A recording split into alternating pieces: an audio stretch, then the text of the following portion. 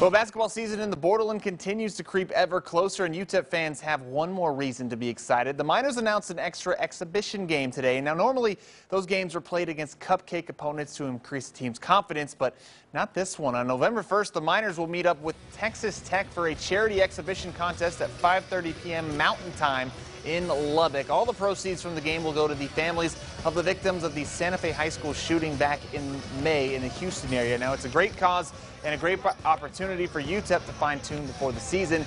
Tech, of course, did make the Elite Eight a year ago, so a good game for the Miners to test themselves. They will open the season officially November 6th against UT Permian Basin. Meanwhile,